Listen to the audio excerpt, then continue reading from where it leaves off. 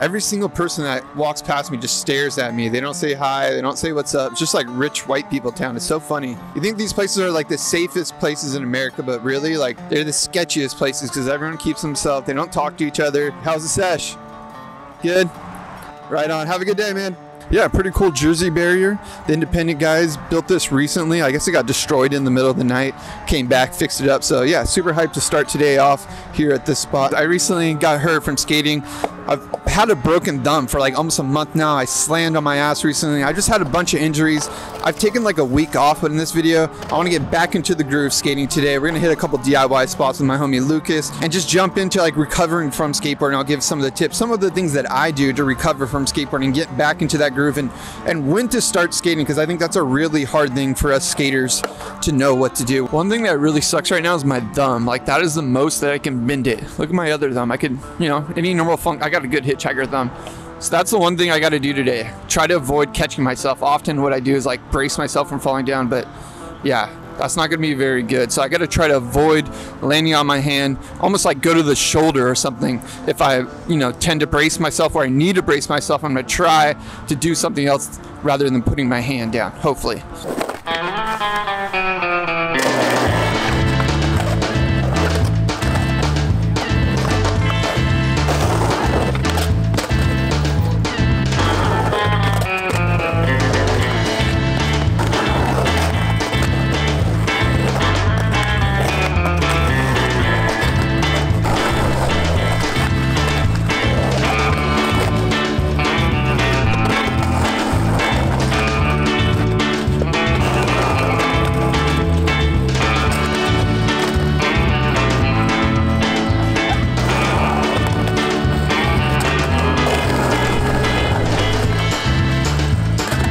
Picking and choosing your battles is an important thing right now, especially when like coming back from an injury.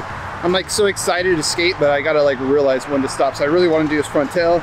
It's just not working. So I'm gonna give it a couple more, and then if it works, cool. If it doesn't, all good, move on.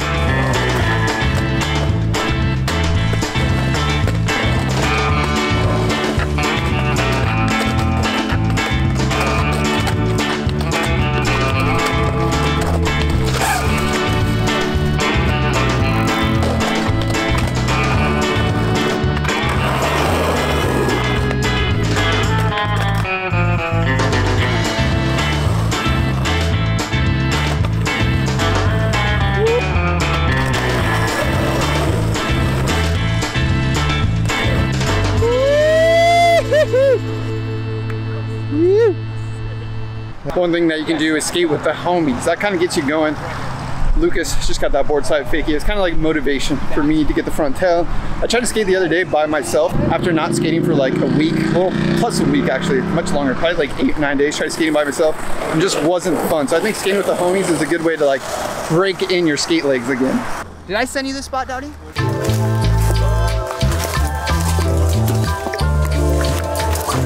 Oh my goodness. Dang, dude. What a spot though. No, dude, look, it's so fucking beautiful.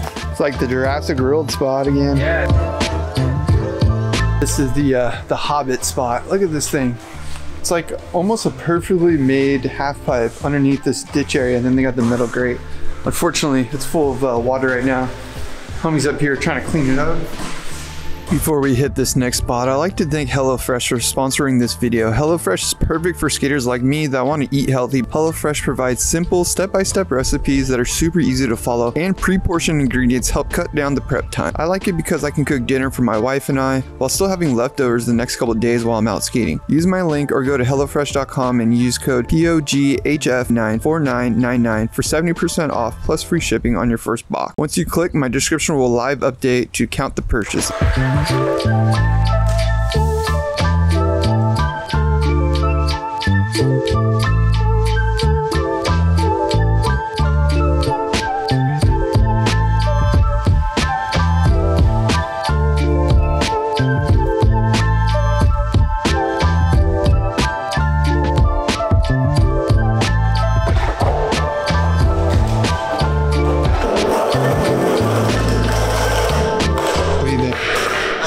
Scary? It doesn't feel that bad actually. Okay. But I only like going I faking. wasn't really like pushing. This is one of the spots where you need a churn. Like you kind of have to carve into it to get the. Yeah, you gotta be able to like push. Yeah, get the momentum and the confidence boost to like go up for one. Going fakie is like more intimidating.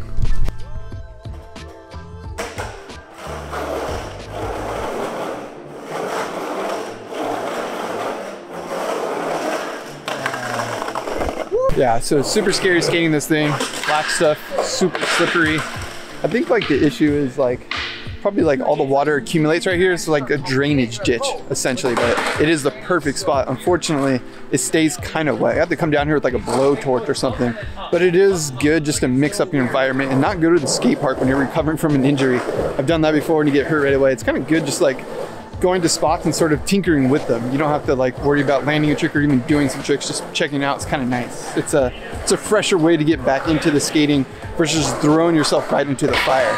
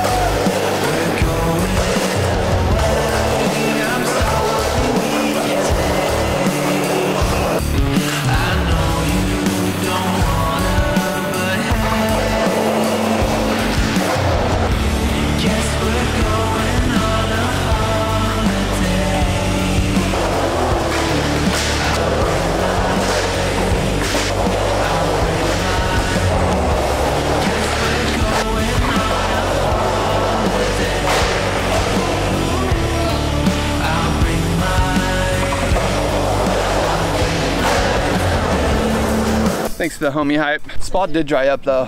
I think like skating it kept it dry, t-shirt hitting it, and then Dave was actually hitting it with the blower too. So I think like hitting it with the blower and adding that extra wind dried it up pretty quick. Such a cool spot. I had so much fun there. I've been wanting to hit that thing for a while. So stoked I got some tricks on that thing. I didn't think we were gonna be able to skate it for a second, but luckily Lucas put in the work and dried it all up. And I think those things kind of motivate you to skate. So like if you're coming back from injury like I am, it's kind of like scary to get back in the groove. So shout out to the homies for just like getting it going and sparking it up essentially.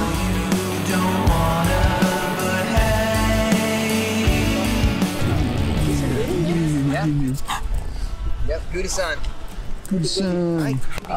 Hi, dog.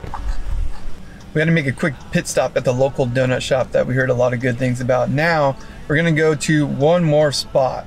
Got one more spot on the list and then we're gonna wrap it up today. I'll kind of summarize this video with some things from today's session about just getting back into the groove on your skateboard. How's your grip tape look after that spot? So bad, look at it. Yours is the worst. Did it push us? Just slid into that bush like that. That was real, huh? Now he's just gonna slip into the bush like that too.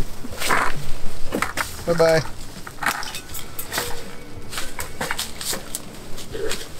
Skateboarding, man. Only skateboarders when you be 35 years old climbing through a bush.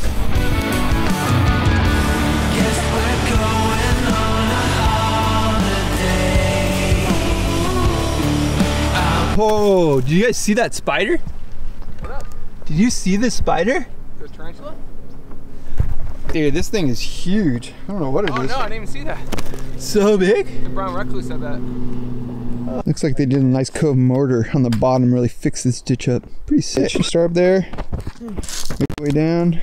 It's just like a rolled lacquer. So you can get like the grip gum, kind of like the mob grip, the expensive stuff. I got this from Lowe's. It was like $8. It's a sand belt cleaner. It's like a gator skins thing. So yeah, you clean up my grip tape. Now that we're out of that super crusty spot, and we're at another crusty spot, of course.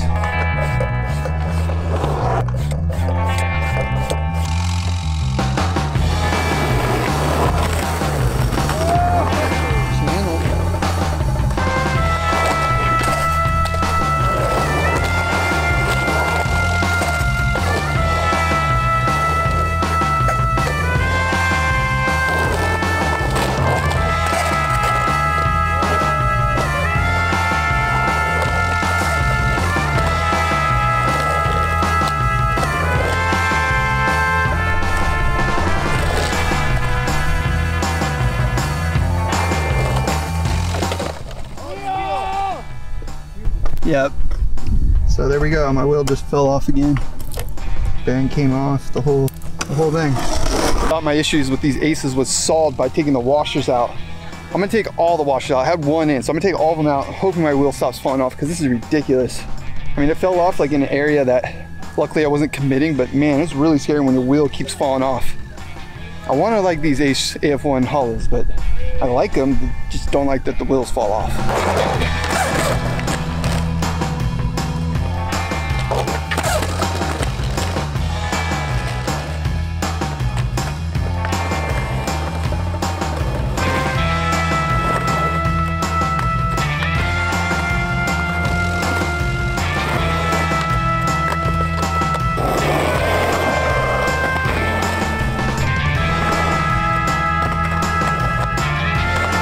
First go.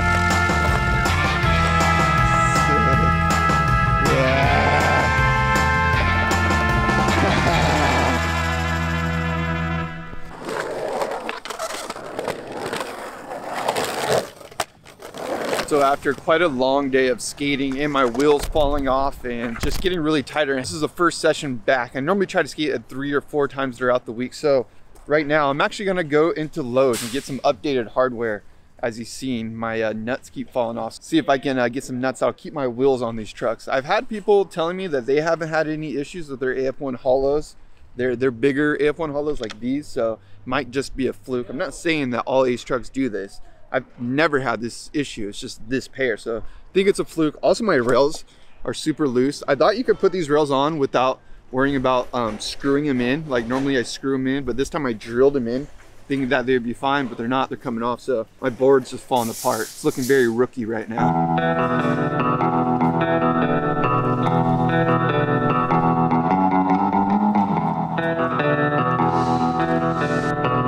I also grabbed some Gorilla Glue to hopefully keep our rails on, because that's the one thing that I think really helps keep your rails on is when you add a little bit of glue to the screws or just underneath, and then pre-drill everything in, which I'm gonna do right now, and then tighten everything by hand. That's where this went bad. I actually added all these rails just by a normal drill, and I just drilled everything straight in.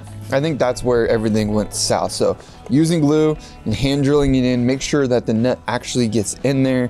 That's something I used to always do, but for some reason with these rails, I feel I didn't have to do it. So point in case is that I was wrong. So I'm gonna take these rails off, make sure to add some of our Gorilla Glue, get them back on there, as well as use these nuts. So hopefully these nuts will keep all my wheels on. Stay tuned for that. I'll give you an update in the next video if they're doing good, if they're not doing good. One thing I did want to dive into, kind of conclude this video, is just that like we often have to constantly skate to keep up with our progress, and you're never going to progress unless you constantly keep going. And when you can't skate and you're injured like I was for a little bit, it's really hard. It's mentally taxing and physically taxing. And I think the best thing you can do is just get yourself out there, even if you can't skate. Like if you can just walk around, going to the skate shop for example is good. Like just talking to people at the skate shop and just kind of getting acclimated and being around skateboarding is good. Sometimes skateboarding doesn't involve skateboarding itself. You can go out, film your homies, and just get more into that groove. So hopefully some of that is some practical tips. Hopefully you enjoyed the video, checking out all the spots I'm gonna fix on my skateboard. And hopefully by the next video, it won't be so clunky. Hit that like button. And if you want to join channel members, I am working on my backyard. All the process kind of into my DIY backyard build will be onto the channel members. It's only $4.99 a month.